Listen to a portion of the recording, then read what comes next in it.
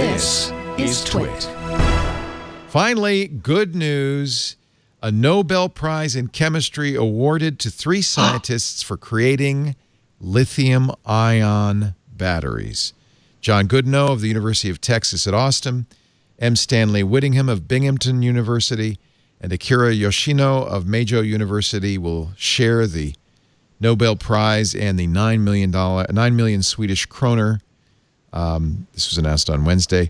Goodenough is 97 years old. He's the oldest laureate to receive a Nobel Prize in any discipline.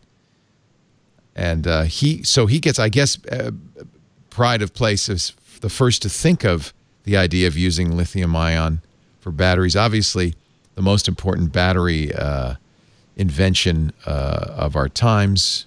Without it, no cell phones, no laptops, no AirPods, and none of that, whatever that is.